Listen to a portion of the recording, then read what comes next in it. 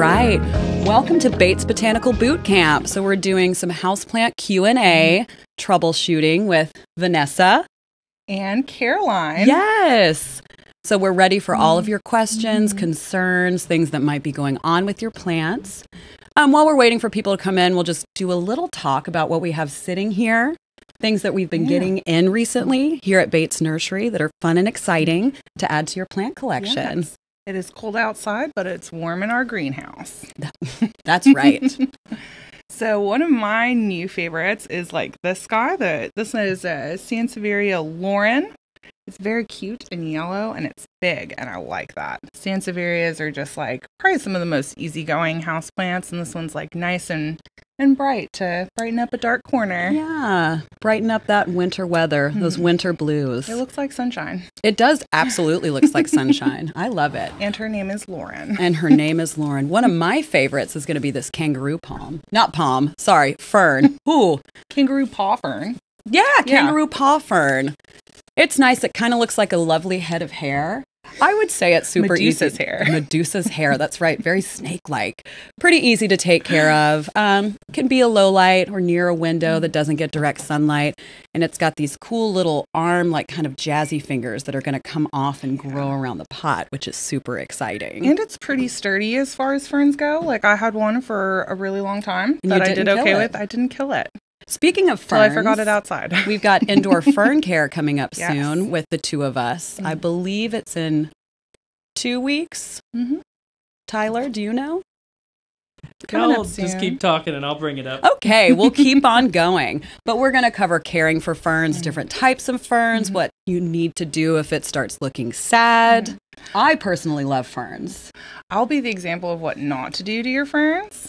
I still love ferns. I've seen an asparagus fern, though, and it was... Oh, yeah. That's going to be January 29th. January 29th for 3 indoor weeks. fern care. 2 weeks?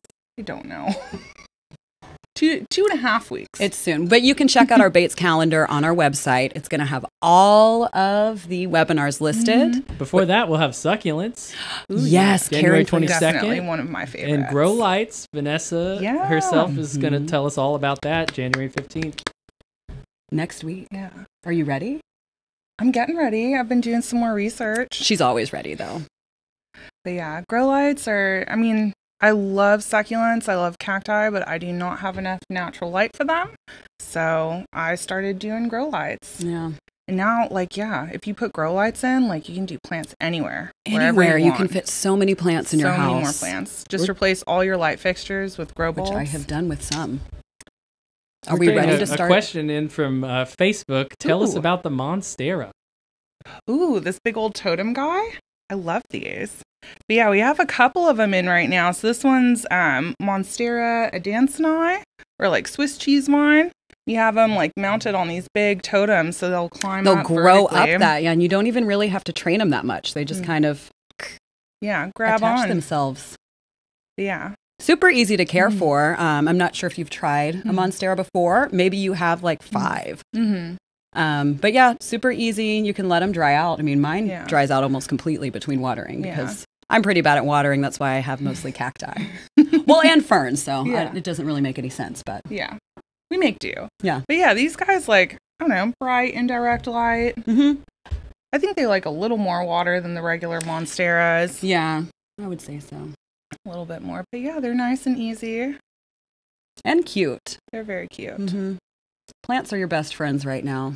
Yes, they brighten up those What was dark it we had winter in the days. newsletter that David Bates said? Oh, our silent companions. Companions. Yeah, they are. And I have so many. You have more. I have too many. TY, do we have another question coming in? Well, let's go ahead and get into it.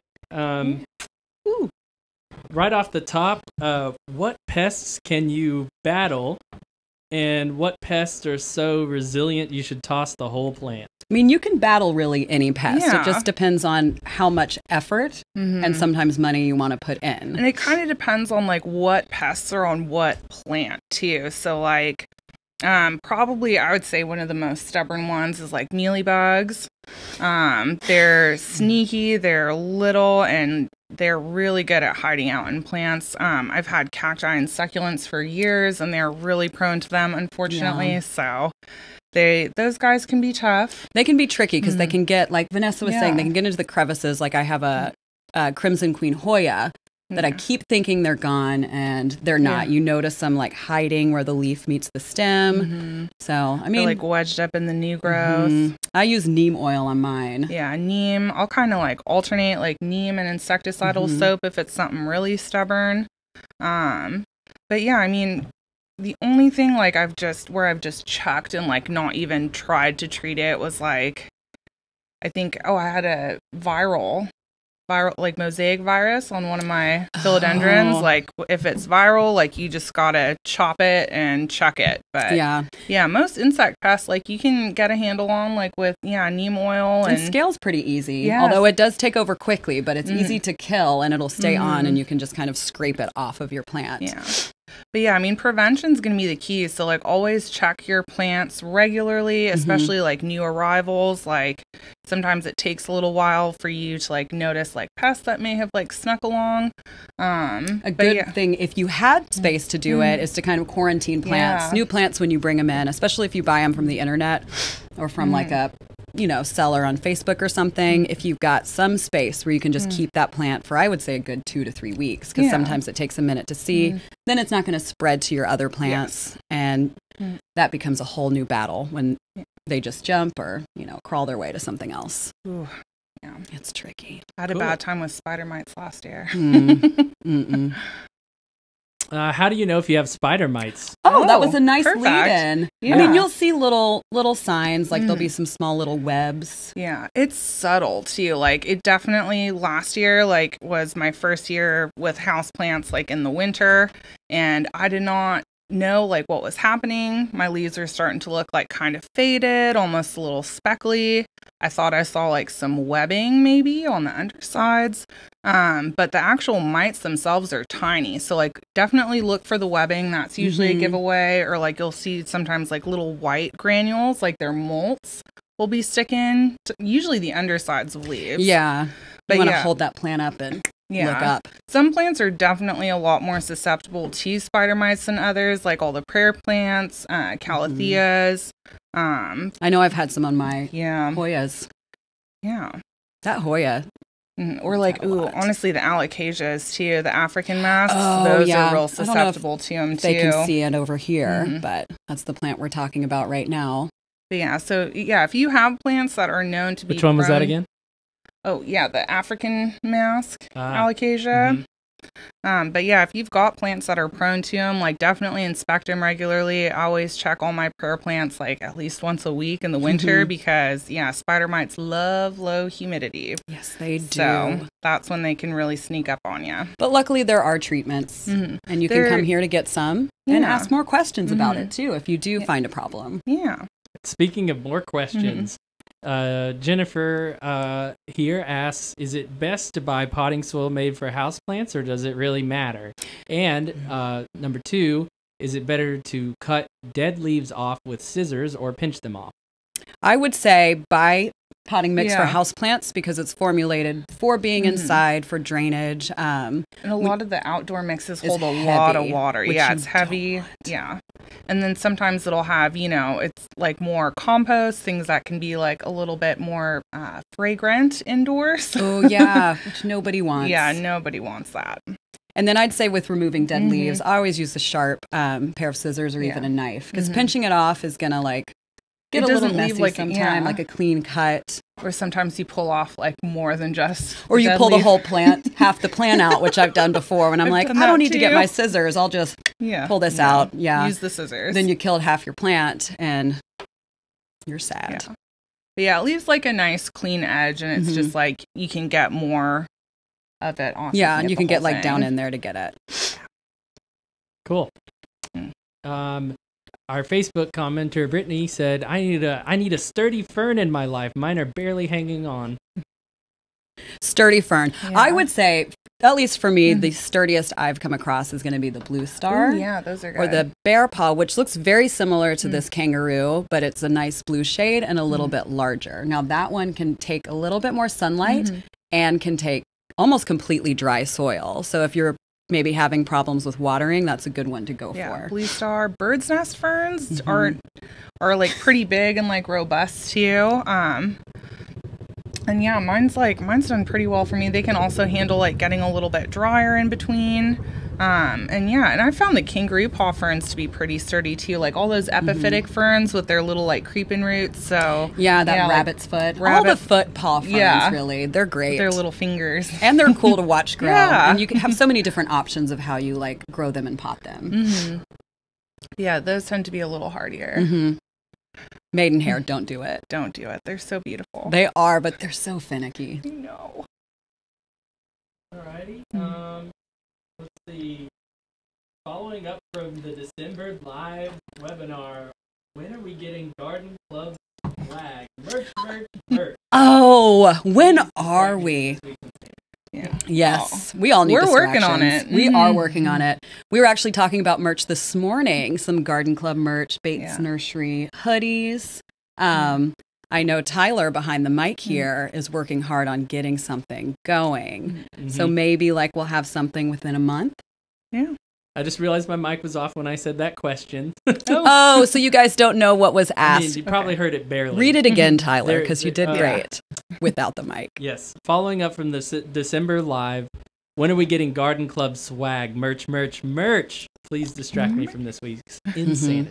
I mean, I would love patches. That would be cool. Yeah. Haven't thought of that until this moment. Gosh, little leaf patches. That you can put on your jean jacket with all your other cool patches. Yep. That would be We're working on it. We should think of a cool group name. We'll work on that too. Yeah. And if you have any suggestions, feel free to submit them. Yes. info@batesnursery.com is a great way to do that. You can also DM us on our social platforms. I run those, and so does Honora in the background. Hi, Honora. Honora's here moderating. Yay! They do great. So yeah, we'd love to hear your feedback on that. Somebody just said, it appears you have a fiddle leaf with a bare trunk. Is that normal growth? Mine loves outside but loses leaves inside in the winter. Is that normal? I mean, they are going to shed, like my fiddle leaf. Looking a little sad right now. But yeah, now the little trunk, like for the ones that we have in stock, those are pruned to kind of give it more of that tree shape. But a lot of ficuses, it's pretty natural for them to lose like lower leaves, especially, transitioning from like into winter or, if you move them outside for summer, a little bit of leaf drop is fine. If it, starts extending towards like newer leaves, that can be indicative of some issues. Yeah. But yeah, just a couple lower leaves, no worries. And also you can just trim them off yourself if you want a more tree form fiddle leaf. Yeah. Like this one right in front of us or beside. That one's super cute. It is. Okay. What are some less popular houseplants that are actually really dope and deserve some hype? Ooh, less popular. I mean, this one right here, our little fire stick kind of pencil cactus. We don't sell a lot of those, but I have 3 at home that I absolutely love. One of them has, if I hadn't topped it, would probably be about 14 feet tall at this point. Pretty big. It's giant. I should send Tyler a picture to put on the social media. But they grow pretty quickly. They're super hardy. I stick mine outside in the summer so it can get light and rainwater, and I love it.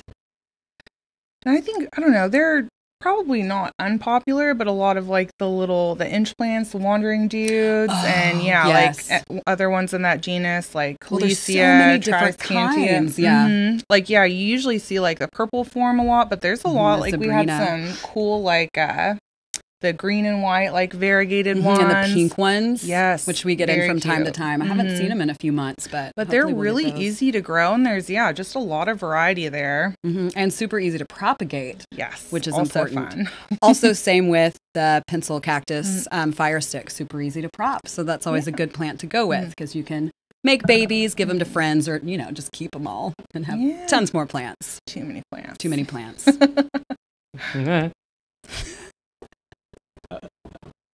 Okay, have you tried growing a dwarf citrus tree indoors? Any recommendations? I mean, I am growing a lemon tree indoors. What I've found with it indoors right now with the heat, and I heat most of my house with like a propane fireplace, the soil dries out really fast, so I have to actually water it more right now than I was in the winter. But as long as you have like a pretty bright area, a good window where it can sit, it should be just fine. Yeah, light is definitely really important. Like, yeah, south facing windows. I unfortunately have not tried that yet because I don't have, my windows are okay, but not quite bright enough for something like citrus. Mine's in like a west, like slightly facing south, and it's doing great. It's growing. It's pushing new growth right now, so it's doing great inside. And then as soon as it gets warm outside and you can pop it outside in the sun, then they're really gonna shoot off and be excited about that. But yeah, and they're fairly easy as long as, you can meet like the lighting and water requirements. Like they'll flower and fruit at pretty much any size. Yeah, so. They will.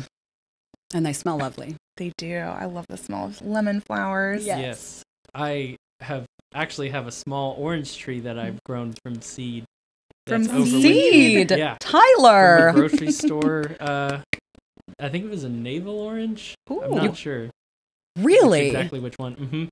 But it's very thorny, the ones with seeds, because most orange trees, they're grafted. Yeah. Yeah, my lemon tree is really thorny. Yeah. It got me a couple times. Yeah. And I've got a key lime bush also, and it does have some smaller, shorter thorns on it. Bigger leaves too, which is interesting. But both of those, I am overwintering in my garage with a grow light. Oh, nice. Okay. And, wow. Yeah. We'll cover that next week, but have you got any fruit off of either of those? The lime I got this year from the nursery here, and it did flower. It has a little bud it looks like a little fruit bud on it, but that fruit has not grown. Well, so it's trying though, and that's what matters. It's trying its best. It's doing its best, and that's what we're all doing right now. Yeah, and that's what's important. Yes, doing our best. So moving on, I've had 2 bird's nest ferns, and I have failed both. One rotted in the middle, even though I didn't water it in the middle. The other one turned brown in spite of watering. Can you give me some hard and fast rules on a bird's nest fern so I don't fail another one? I mean, with my bird's nest fern, I usually water it from the base or around, which you said you didn't water it in the center. So that does sound not a like strange. a bromeliad. Yeah. I think they do, like they are epiphytes, so I think they probably don't want to be too wet. That probably is one of the few ferns you can actually overwater. But yeah, I would, because I would mist mine from time to time, but I would usually water again around the plant or in the saucer where I'd let water sit for like almost a day. Yeah, so it could really drink it up. Bottom water. Bottom water. Love that. No, it works really well for a lot of ferns, actually. It does. And it works really well for rosemary. Ooh. Just a side tip there.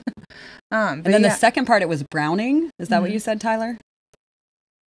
Yes, it says one rotted in the middle, the other one turned brown in spite of watering. The browning could be pot size. It could have been root bound. Yeah.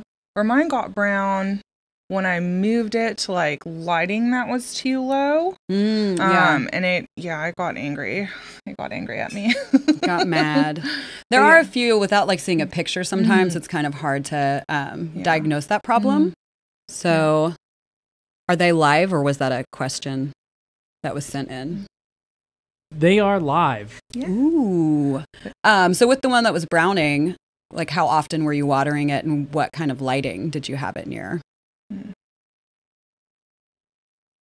We'll drink some tea while we let you take your time typing. Don't feel rushed. No one can see you. What kind of tea are you drinking? I'm drinking orange and spice. Ooh, yeah. Yeah, caffeine free because I've had too much today.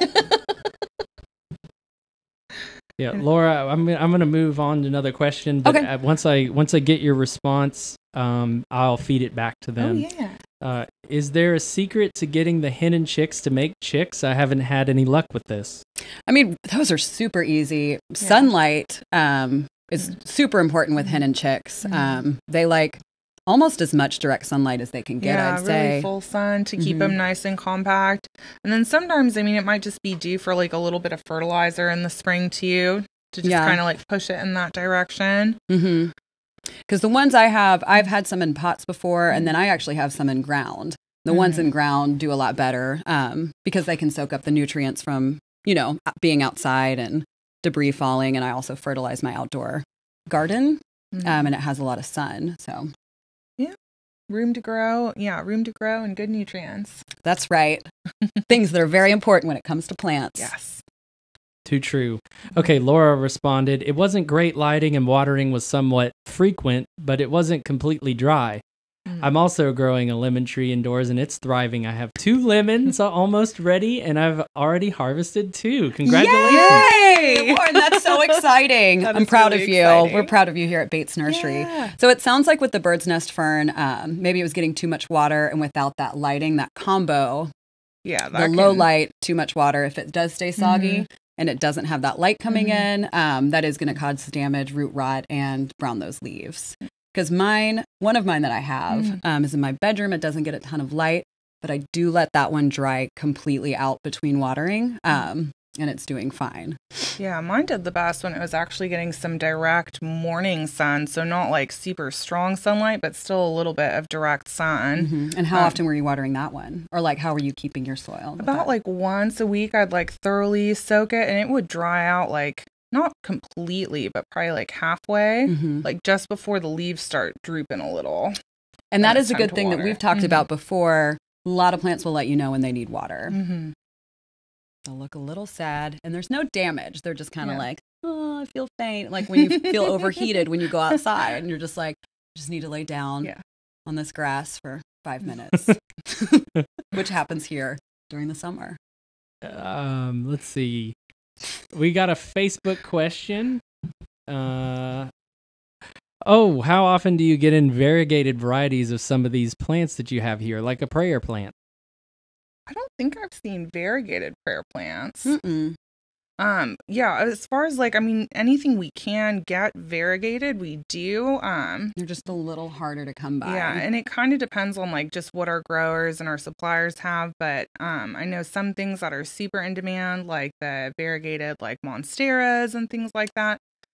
Probably not going to happen, not for a while at least. We do get the variegated Hoyas in from time to time when we can get those. And we've also gotten the variegated ficus. The rubber trees. Which did go fast. A lot of the times when we do get those variegated items, they sell quickly. Normally we get our houseplant shipments in Tuesday, Thursday, when we're up and running a little bit more. A little less frequent now.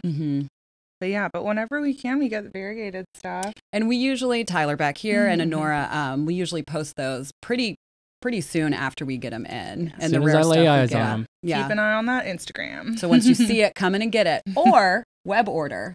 Yeah, web order. We do offer that, the no touch, no contact curbside pickup. We can set it aside for you. You can come pick it up within a week or so, or whatever. Another question coming in here. What plants would work well for an indoor green wall? Ooh, indoor green wall.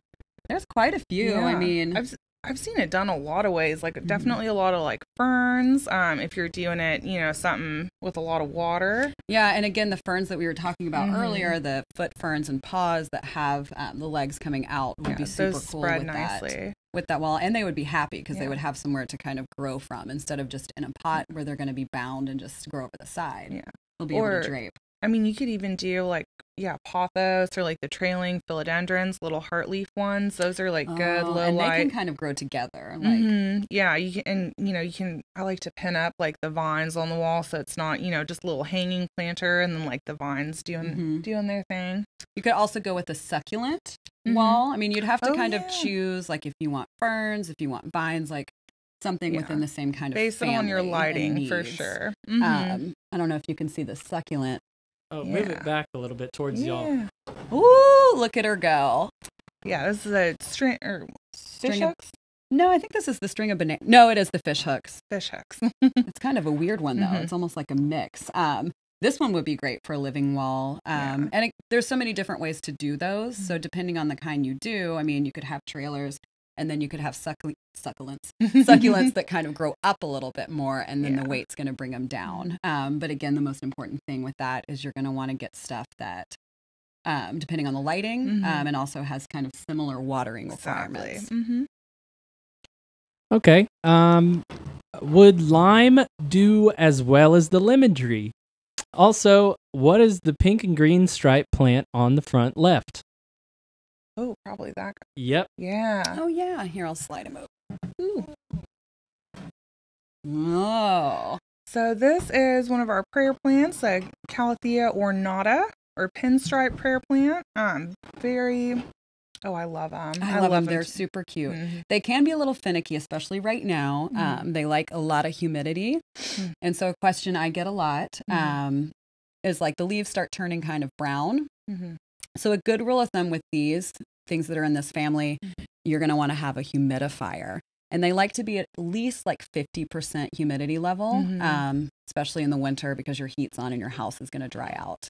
And we do have quite a few of these right now. Yeah, they're all like pet friendly, and they're good in like indirect light too. So it's usually easy to find a good spot for them at your house. And this one is a little bit easier than some of the others, I'd say. Yeah.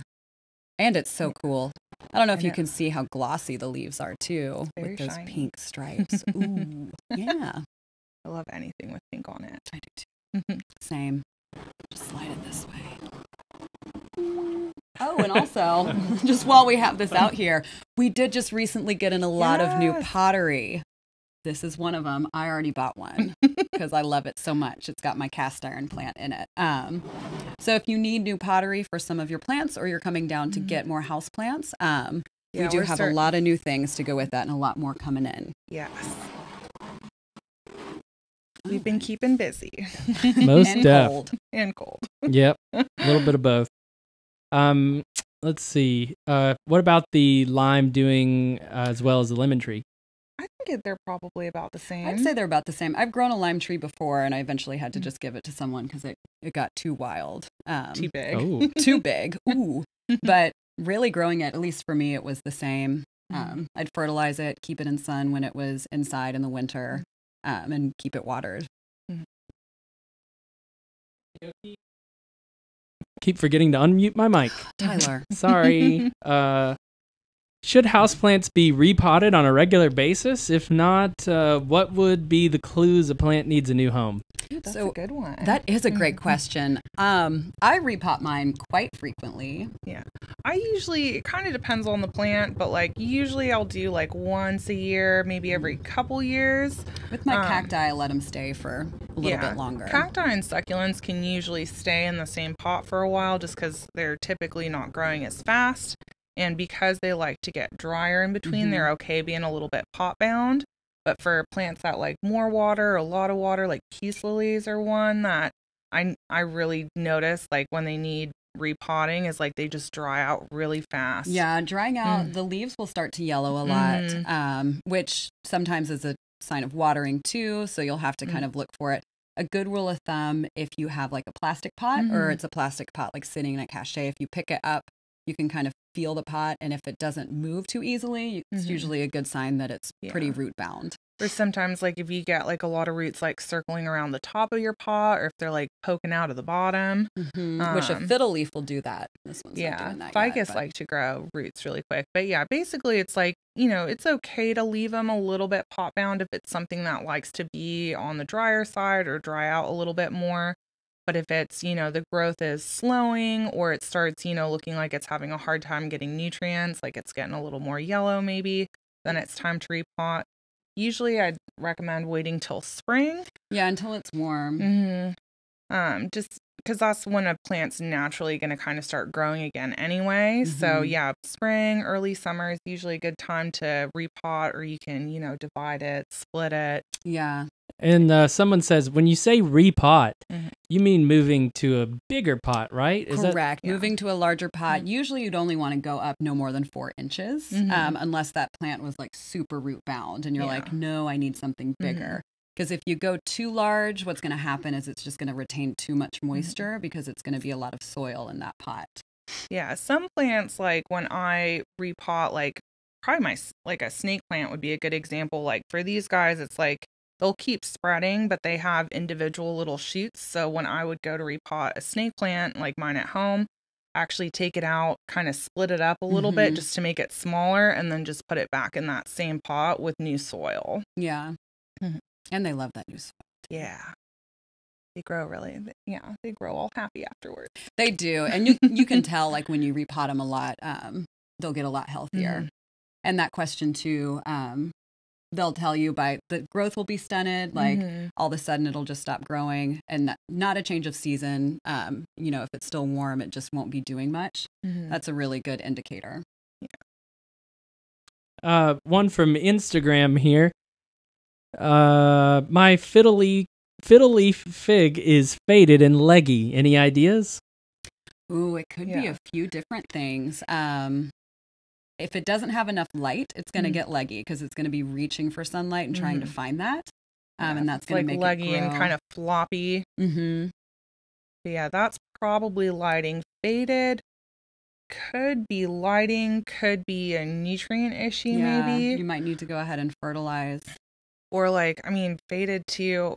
I know we talked about spider mites earlier, but if it's kind of check for that, like a little bit of webbing too. Cause, look under that leaf. And it's pretty easy to find it on the fiddle leaves because those leaves are so nice and big. But yeah, they do. But look near what, looks like the veins in the leaves is where they're going to be. Because, that can make leaves look kind of faded. And now spider mites love low humidity. So winter is the time to really check your plants. And it'll give you something to do inside. Speaking of humidity, a question from Brittany on Facebook. I'm a novice here, but some of the plant groups I'm in talk about humidity trays for some plants who really need it through the winter. What's a humidity tray? How does it work? Do you recommend them? I do recommend them. I actually them. Use them. Yeah. So what I do with mine, I just get like a saucer, or you can even get a tray if you want to do a few different pots in there. I'll get one big round saucer, so I can group different plants together on it, and you would fill it with pebbles, or marbles or something like that. So the purpose of that, you can fill that tray with water, but not have your plants sitting in there. Exactly. And then you'll just put them on top of those rocks, not fill it up above the rock line. You want to keep it below that rock line. And you can set your plant on top. Yeah, but that way it's like as that water evaporates, it'll increase the humidity around a particular plant. If you have a lot of plants or a lot of humidity loving plants, a humidifier is going to be a little bit more efficient. But if it's, just a couple here and there, the humidity trays are a great way to do that. Yeah. Cool. What do you do for spider mites? I know we talked about them. But yeah, honestly, step one, rinse them. This time of year, I just put my plants in my shower. Yeah. And I just spray them off as many as I can. I know I was reading a blog the other day about someone using a lint roller to help remove spider mites. I was like, that is brilliant. That is. Because, fun. And that way, you don't have to do the whole shower thing. But yeah, lint roller is nice and gentle, and it helps get those little critters off your leaves. And then, follow up with neem oil or insecticidal soap. And you probably will need to repeat that treatment at least once a week. Yeah. About once a week. And just keep an eye out. Because they can be a little sneaky. But yeah, usually it's especially if it's, humidity loving plants, a lot of times increasing humidity too can help the plant fight back against the spider mites too. So just giving them a little more humidity can help. That good old humidity. Humidity. Right. Yeah, most tropical plants, they would prefer humidity between 40 and 60%. And it's, our houses get dry in the winter. I think I measured my humidity last year. It was at 15 to 20%. Oh, yeah, mine's which super is low, which my cacti love. Yeah, cacti love it. But yeah, a lot of the tropical guys do not. I have so many plants that need humidity. I keep some in my laundry room. Yeah, laundry room, and they're bathroom. Loving it. I don't even have a humidifier in there, but they're doing great. It's like naturally. A party in there for those plants. Plant party in the laundry room. That's right.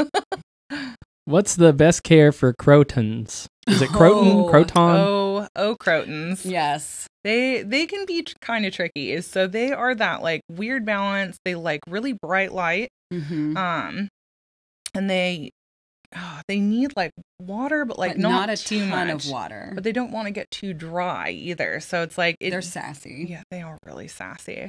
But yeah, so it's like I'd say probably let them dry out like halfway, a little more. Yeah, I would dry it out a little bit more. Almost so they're drooping. Mm-hmm. And they'll start to lose leaves down low if they do have a big problem with watering. Yeah. So yeah, the leaf loss, it can be too much water or too little water. And with those, I wouldn't water it all the way through. Yeah, maybe I would just give lightly. it like enough water to kind of saturate into the top, like half, especially if you only let it dry out halfway. Mm-hmm. But yeah, but definitely use like a good well-draining mix. Like you could probably even use like a cactus mix. Yeah, too. or just add more perlite to your indoor potting mix. Yes. Yeah, she's saying she's lost a few. Lost a few leaves or a few plants? Crotons, I believe. Yeah. They are, I mean, they're pretty tricky. I haven't grown one in probably 10 years. My parents had a huge one and they didn't do anything to it. It was just in a window. You know, some plants just like people. Yeah, I know. Like you'll find a plant that you're just like, I could do anything. Like my fiddle leaf, I could literally do anything to it and it won't die. Well, that's incredible. Sorry, I got tickled. I've been I haven't been trying to kill it, but it just stays around. Just testing the boundaries, huh? That's right. Testing the boundaries. But yeah, but crotons, definitely watering is probably like the biggest culprit. Mm-hmm. Let's see. Another Instagram one. What plants do you recommend for low light? Ooh. Also, could you suggest a climbing one or an ivy? Ivies, I mean, they could adjust, but they're going to get leggy like we were talking about with the fiddle leaf because they do like brighter light and they're going to be reaching for light. Mm-hmm.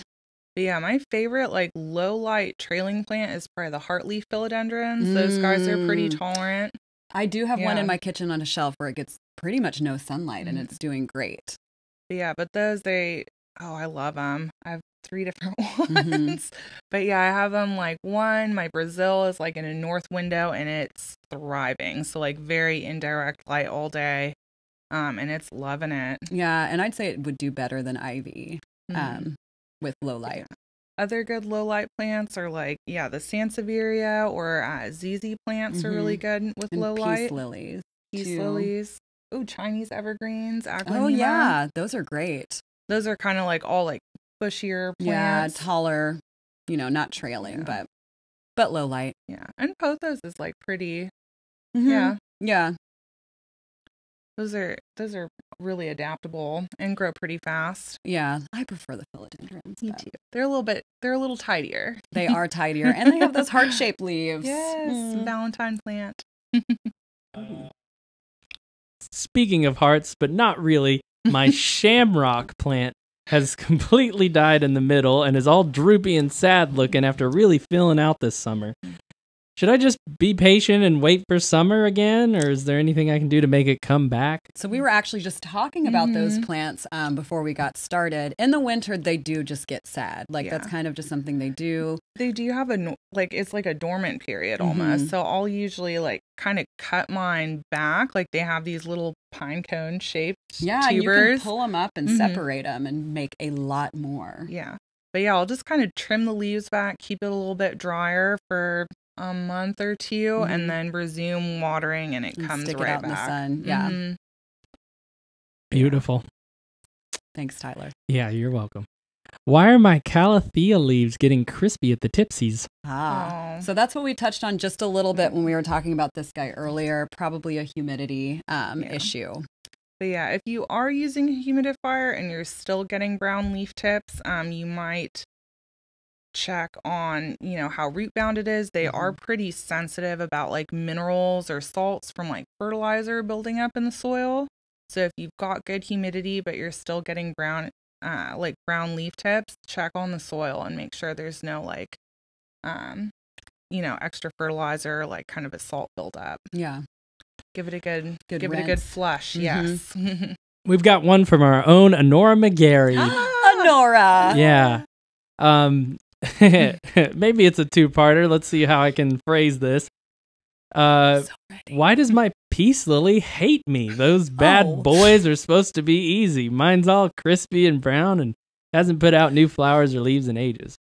Honora, are you watering it? Yes, in all caps. Honora, is it in too much sunlight? What kind of sunlight is it getting?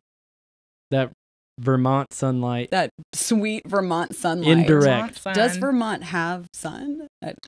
Just kidding. I know there's no, sunshine. it hides behind the mountains up there. It's so cold there. I hope you're staying warm right now.